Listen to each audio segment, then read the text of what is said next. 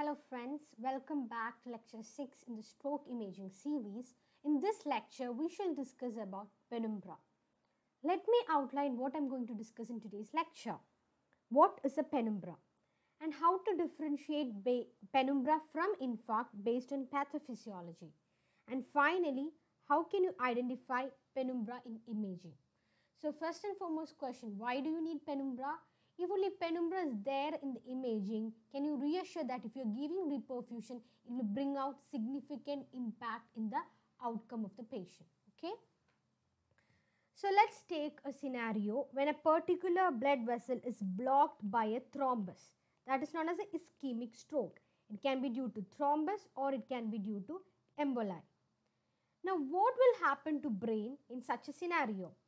So the area number 1 marked is the normal brain. Here consider this is the particular vessel supplying normal brain. That is normal. Now take another vessel supplying the area marked in grey. I am outlining it in a blue circle. So this particular vessel is supplying the area marked in grey outlined by the blue circle. I've got a clot here occluding this vessel. So this area of brain parenchyma is said to be hypoperfused. Now, even within the hypoperfused region, there is varying extent to which each of the tissue is perfused. Hence, we have brought out a concept called 4-compartment brain ischemia model. Let us see all the 4 compartments. So, when the blood vessel is blocked by a thrombus, what is happening? You are getting hypoperfusion. What do you mean by hypoperfusion? The incoming blood flow is reduced. It is otherwise known as cerebral blood flow, CBF, is reduced. So you get an area of hypoperfusion. Now when the cerebral blood flow is reduced, the amount of blood reaching a particular tissue, say this one, okay? What is the amount of blood reaching there? That is known as a cerebral blood volume. That will also be affected, but to varying extent. Depending on that, we have got 4 zones, okay? Let's take zone number 1. Zone number 1 is which one? The area marked in white, this area. What is it? It is a normal brain parenchyma because the blood supply to this area is not affected, whereas the blood supply to this particular area, grey area, is affected. So, 1 is a normal zone. So, what is a normal blood flow there? So, it is different for grey matter and it is different for white matter. So, we know that which area is more affected, the cortex, the grey matter is more affected when you get a clot in the vessel. Why? Because that is having higher metabolic rate. So, grey matter, the normal blood flow is in the range of 50 to 60 ml per 100 gram per minute. It is much lesser in the white matter. So, for all practical purpose, we shall just remember this value. So, region 1 is having the normal blood flow, cerebral blood flow in the range of 50 to 60 ml per 100 gram per minute. Now we are going to the hypoperfused zone. That is the zone supplied by this particular vessel occluded by the clot outlined in the white. Okay, this area, grey area. That is the hypoperfused zone. So even within the hypoperfused zone, there is various extent to which each tissue is affected. So let's take the outermost area of this hypoperfused zone. That is the zone number 2, area number 2. What is this region called? This region is called as the oligemic zone, oligemia, or perfusion reserve zone. What do you call it? Perfusion reserve zone. So what is happening here? You have getting reduced blood flow. That is inevitable because the blood vessel is blocked. But what will the brain or the body try to do? The body has to ensure that the brain cells are getting sufficient oxygen. For that, what does the brain do? With the limited blood supply, it tries to increase the perfusion pressure. So, there is an increase in the cerebral perfusion pressure. So, with this modification, what will the cells in the zone 1 do? They will try to increase the oxygen extraction such a way that their metabolism is intact. Metabolism is still functioning. So, due to decreased cerebral blood flow, this region is in the outermost zone. So, what will it do? It tries to get collateral from periphery. It will try to get blood supply from periphery. And for this zone 2, it is easier because it is close to the healthy parenchyma, brain parenchyma. And with all the compensatory mechanism, there is increase in the cerebral perfusion pressure, and as result, the cells are able to increase the oxygen extraction and maintain their metabolism. So oligemic area, even though it is coming under the hypoperfuse zone, is relatively normal metabolically and functionally. And even if you are not going to support this area by giving reperfusion therapy, this area will survive. So we are not worried about oligemia because it can take care of itself. Okay. Now we are going further deep into the hyperperfusion zone. That is, we have done with 2, that is the oligemic zone. It can take care of itself even without we providing an external support. Now let's take the zone 3. What is the zone 3? The zone 3 is our area of interest, which is the penumbra. So what is happening here? Definitely the blood vessel is blocked by a clot. So there is hyperperfusion, that is there is decrease in the cerebral blood flow. Now the body is trying to increase the cerebral perfusion pressure by trying to bring out the collateral from surrounding normal areas. But there is a problem. Zone 3 is further deeper within the vessel, that is the main source of supply to that area. So is it an easy task for zone 3? No. So what happens? Though the body is attempting to increase the cerebral perfusion pressure, it is not sufficient. So the cerebral perfusion pressure will be decreased in zone 3. But 2 was able to maintain it. Zone 2 was able to maintain it. It was self-sufficient. But here the perfusion pressure comes down. So though the body is trying to increase the oxygen extraction, it does not meet the demand. It is not meeting the demand. So what will happen? There is definitely metabolic abnormality in this area. Cells in this area are going to face metabolic abnormality. It is not dead yet. Cytotoxic edema has not happened yet. The sodium potassium pump has not failed yet, but is in a case of impending failure. So that zone 3 is the zone of penumbra, and that is our region of interest. Why? If we give an external support, give some blood supply, try to reperfuse it, it can come back to normal. That is, it can go shift to oligemic area and finally it can become normal. If not, what will it do? If we are not providing support, what will it do? It will inevitably go to cytotoxic edema, cell death, and ultimately core infarct. Now coming to zone 4, that is the central portion. That is the area which is bearing the brunt of occlusion of this vessel. Why? That is the area that is maximum dependent on the vessel. Without this vessel blood flow, no way out. Okay. So this area, the cerebral blood flow is decreased. Then what has happened? Perfusion pressure is not being maintained. There is oxygen extraction is not maintaining. The metabolism is coming down. And finally, it has actually undergone cell death or cytotoxic edema. So zone 4 is the core infarct zone. So our aim is to prevent the zone 3 from slipping into zone 4. We don't want such a thing to happen. Okay, that is the importance of penumbra. So this is what is happening. With time progression, the cerebral blood flow is going further down. Initially in 1 and up to in 2, the cerebral perfusion pressure was being able to maintain. Further which there is drastic drop in cerebral perfusion pressure. As a result, oxygen and metabolic abnormalities will result. Oxygen extraction and thereby the metabolic abnormality will come into phase and you get final infarct zone. So, what do you mean by penumbra? For that, you should know what is umbra. Umbra means shadow. Okay, shadow. And this is the area, and this area is the area of illumination. So, penumbra is somewhere in between the zone of shadow and zone of illumination. You give some support and try to pull back it to the normal, or else what it will do? It will go to the death zone. Okay. So, to point to understand this, penumbra is dynamic. It is very dynamic. What all factors will it depend on? It depends on the survival of penumbra, how long it will last, the extent of penumbra depends on number of factors. The key factor is what? The presence of collaterals, ability to rapidly establish the collaterals. And then what else? The PCV, the hematocrit, HB value at the time of insult, at the time of occlusion of the vessel. How is the HB? How is the blood glucose? How is the BP? So all these are factors determining what or how the penumbra will evolve. Okay, will it rapidly go into infarct? Is there going to be a penumbra? Can the penumbra be salvaged? Okay, all these factors are there. So it is potentially recoverable. So we have just seen what is penumbra and that Our aim in imaging in ischemic stroke is not just to diagnose. Why? Not just to diagnose the infarct. We have to see whether there is a penumbra. Because if penumbra is there, our aim of thrombolysis, reperfusion, is to target the penumbra and save it. So we've seen the physiology, pathophysiology that is happening behind penumbra.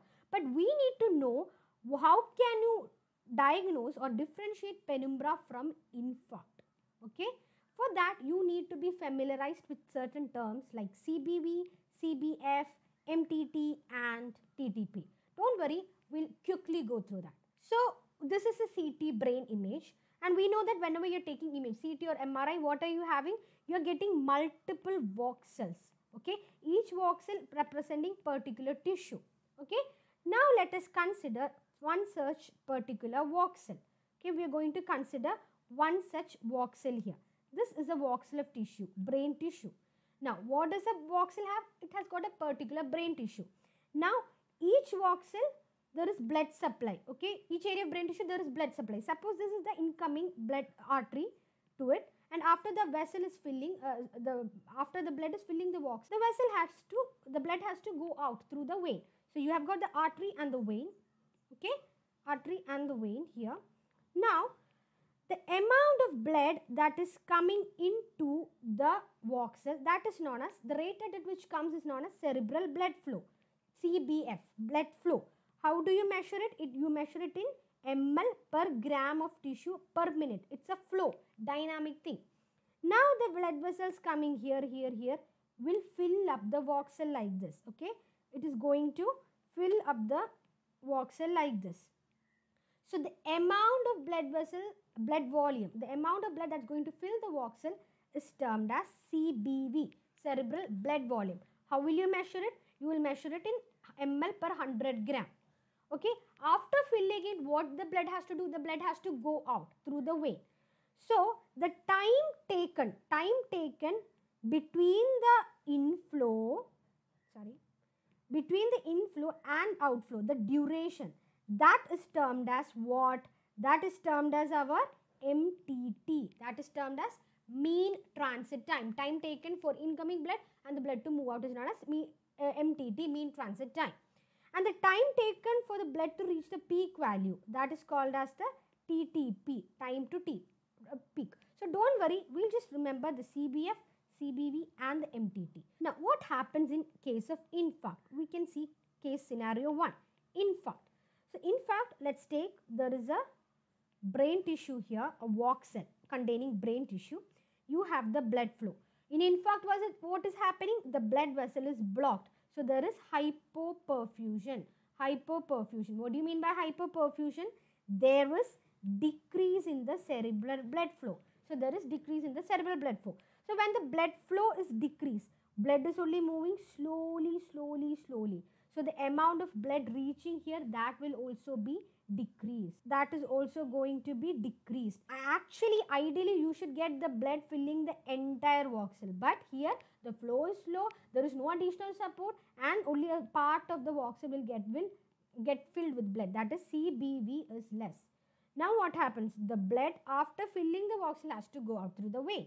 But what is happening? There is delay in inflow, and there is stasis in the voxel. So much time is taking even to fill this much. Time duration taken to come and move out is also increased, which means there is increase in the mean transit time.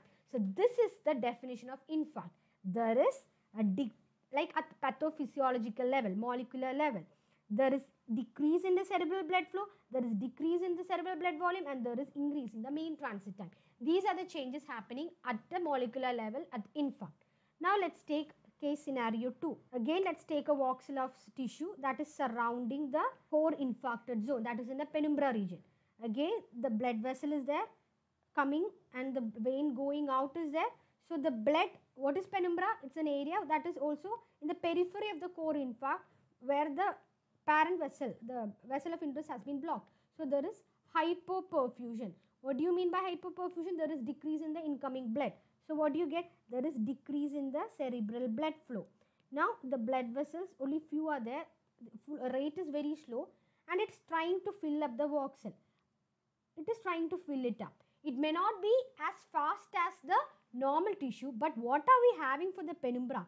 Penumbra is trying to save itself from the parent vessel by re-establishing collateral, trying to get blood supply from the collaterals, leptomeningeal collaterals. So, with the input from the collateral vessels and also the input from the parent vessel or the main vessel of interest, it is actually filling up the entire voxel.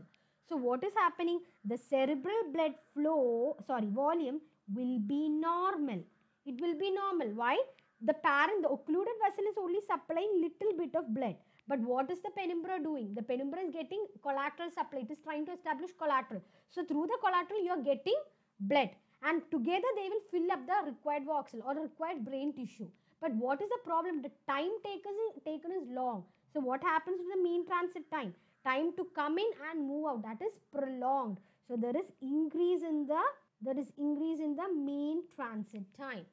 So, what is the definition of penumbra? How does it differ from the infarct zone? Definitely there is decrease in cerebral blood flow, both cases. What about CBV? That is normal or maintained. What happens to MTT? That is prolonged. So, summarizing, you have got infarct and you have got penumbra. Looking at the parameters, cerebral blood flow, cerebral blood volume and MTT. So, inflow, both are hyperperfused regions. So, inflow is low in both. What happens to cerebral blood volume? You are not getting any supply to the voxel, to the dead tissue. So, cerebral blood flow is low in infarct. What happens in penumbra? It is normal or it is maintained. What happens to the mean transit time? That is again increased in both. Okay. So, the only difference between penumbra and infarct is in the terms of what? The cerebral blood flow. So, cerebral blood volume. So, you should know that cerebral blood volume is a rough correlate of core infarct. Okay, somewhat corresponding to the diffusion weighted imaging that you see in infarct. The diffusion restriction, cytotoxic edema, cell death, failure of sodium potassium pump. Okay, cerebral blood volume. And the difference between cerebral blood flow and cerebral blood volume is a correlate of what? Is a correlate of our penumbra. The difference between volume and flow is a correlate of penumbra. Keep this point in mind because based on this, you are going to interpret the imaging findings in penumbra. Now coming to imaging of penumbra. What are the techniques that we have at our hand? We have got something as perfusion imaging. The perfusion imaging and also MRI. Okay, perfusion imaging with CT. At the same time, you can do perfusion imaging with MRI. So, in case of acute infarct, you have proceeded with CT followed by CT angiogram or CECT, and then you are going to develop perfusion map based on CT. You get CT perfusion. Whereas if you are going straight away to MRI, you can do processing in MRI also, acquire MRI perfusion mapping too. Okay, the interpretation is slightly different. We shall see them one by one. So, how do you get CT perfusion map? First, you are going to take plain CT of head. Then after that, what you are going to give? You are going to give intravenous contrast. And when you are giving contrast, what you are going to do? You are going to image very rapidly, obtain dynamic sequence every 1 second like that for 30 seconds continuously so that you are able to track the passage of intravenous contrast as it passes from the artery to the brain parenchyma to the vein. So, you are getting multiple sequences so that you are not missing any step. You are going through the milestones. Along with artery, as it goes through the artery, brain parenchyma and finally exits the brain parenchyma through vein. And then you are doing lots and lots of computer processing and you are going to get color-coded maps like this. Okay, what are the important maps that you are going to get? You are going to be interested in 3 important maps. CBF map, flow map, volume map and MTT map. All are color-coded. So, just a word to identify. So, look at the scale here. The color-coded map has been provided with a scale for us to understand. So, everything is graded from low to high. You get blue to red. So, red depicts a larger magnitude, value, measurable term. So, cerebral blood flow, as I said, for all practical purpose, we shall just remember the flow of gray matter or the cortex. So, for the normal brain parenchyma, it's roughly in the range of 50 to 60, right? ml per 100 gram per minute. So, this is up to scale of 100. Where does 50 come? 50 comes somewhere in the green. So 50 to 60, greenish to yellow. So that's what you're seeing. Look at the cortex. Bilaterally, it's symmetrical. Only in the expected region of blood vessel, you are getting very high flow, near 100. Okay. So the sagittal sinus here, the branches of vessels here, those are only depicted in red. Rest are in the terms of, in the cortex, it is in the terms of blue to green. That is roughly corresponding to 50 to 60. That's how you interpret. So this is in the scale of 100. So this is CBF. Now look at cerebral blood volume. So what is the normal blood volume to the grey matter? It is in the range of 4 ml. Okay, 4 ml per 100 gram 4 ml per 100 gram. Okay, it is in the range of 4 ml. So that is why, look at the scale here. The maximum available value is 10. So half of 10, 5 comes somewhere in the in the green area. So 4 is slightly less. So greenish to bluish. Again, bilateral cortex, you can see greenish to bluish. This is normal. Now let's take it MTT value, the transit time taken for inflow, time taken to go out, that duration. So it is in the scale given as 16. So normal value is around 4 minutes for the grey matter or the cortex. So 4, 16, half of 16 is 8. So somewhere in the green. So it has to be further down in the region of blue. That's why you see everything in the blue. Okay, this is the normal appearance. Now let's see the perfusion map by analyze them using cases. Okay, case 1. This is a 51-year-old man CT head who has presented with acute onset right-sided weakness and aphasia. So it's an acute event. So you're thinking of a acute onset weakness, vascular. You're having differentials of vascular neoplastic versus demyelination clinically, but it is an acute onset. So you're thinking in terms of vascular event. You took a CT brain. Is it in the normal window? No, this is the stroke window setting. 32HU, 8HU. Okay, window width and window level. That's what I'm looking at to depict early changes. Okay, what we have summarized in what we have discussed in lecture 1. We are looking for that. I'm going over to the CT perfusion map. So I've been provided with CB flow, cerebral blood volume and MTT map. Now what do I see here?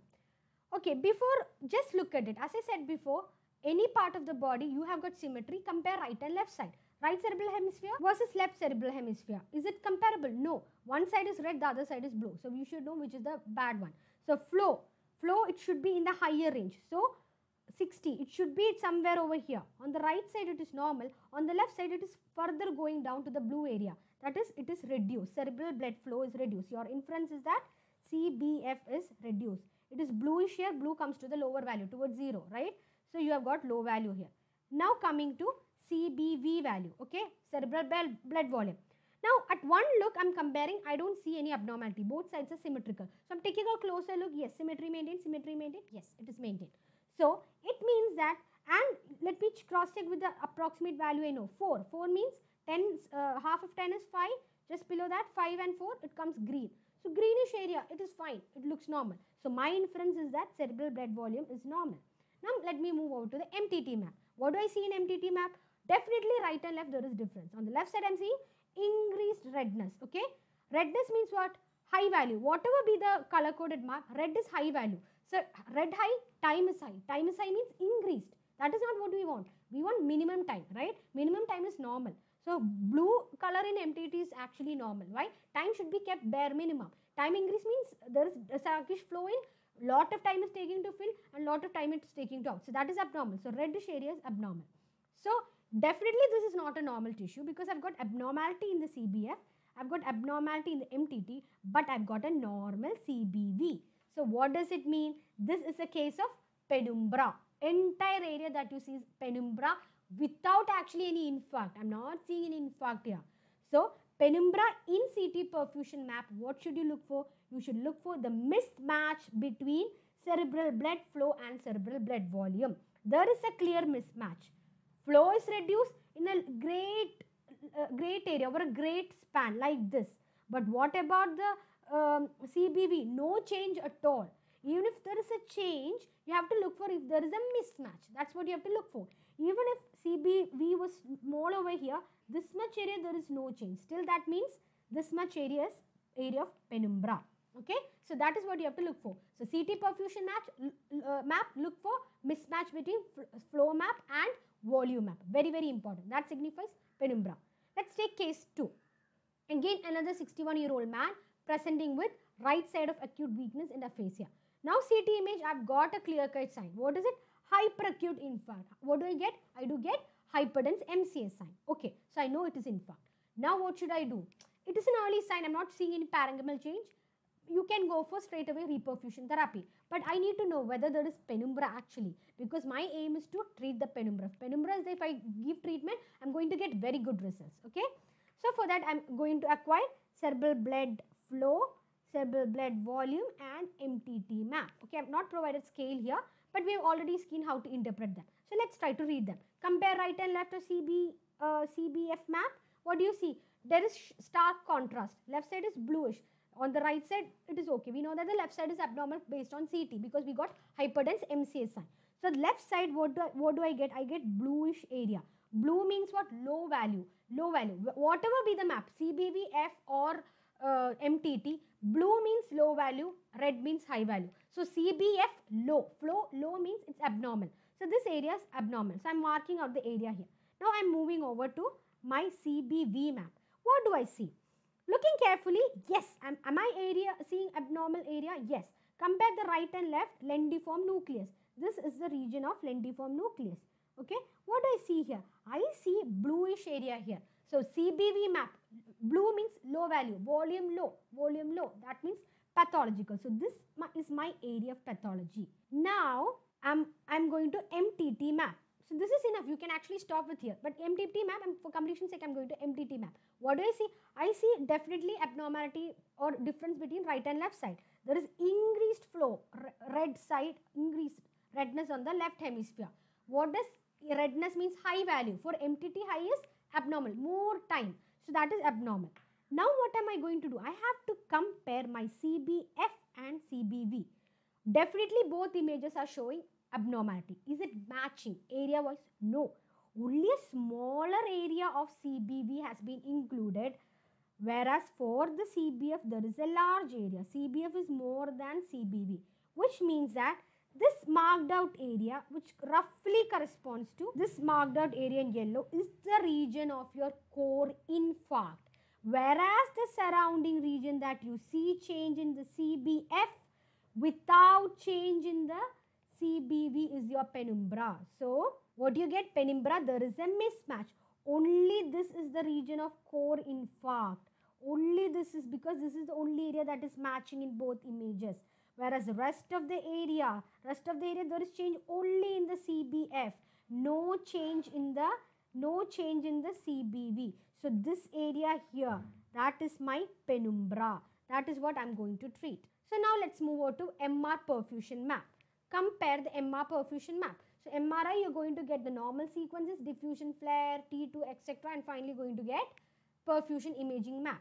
Now, what do I see in the diffusion? I see hyperintensity, where I see in the lendiform nucleus and the caudate nucleus, head of the caudate. So, this is hyperintense. I have to correlate with ADC map, and I've correlated and I call it diffusion restriction. Okay. So, that is a case of acute infarct correlating with a clinical feature, patient presenting with sudden onset weakness. Now, I'm going to look at the perfusion map. What do I see in the perfusion map? I'm not provided this whether it is MTT or whether it's CBV or CBF. But from this, I know that this is likely to be MTT. Why? Overall, the normal brain parenchyma, it is having low value. MTT should be normally low, 4 seconds. So, you have to actually get it low. And whereas, I'm seeing a higher region in the right side. Now, what am I going to look? I have to match the diffusion and perfusion map. I have to see whether it is matching. It is like playing a game, whether the areas do match. Actually, the area involved in diffusion weighted image in the form of diffusion restriction, bright area, is that abnormal in the perfusion map? Yes, it is greenish, yellowish with reddish over here. That is there. I can assure you that. But is that all?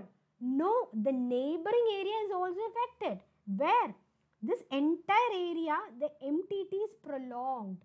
The MTT is prolonged in this entire area. So, there is a mismatch. Diffusion only smaller area, perfusion larger area. So, this mismatch between perfusion and diffusion weighted image, where you get larger abnormality in the perfusion, shows that area is the penumbra. So, this diffusion restricting area here is your core infarct, and this larger area that you get is the penumbra. So you can go for revascularization. Our target is the penumbra. Okay. Let's see another case scenario. Diffusion weighted image. I am seeing hyperintensity. I have to correlate with ADC to call it diffusion restriction, and I have correlated and I call it diffusion restriction. Now this is the perfusion map. Perfusion map.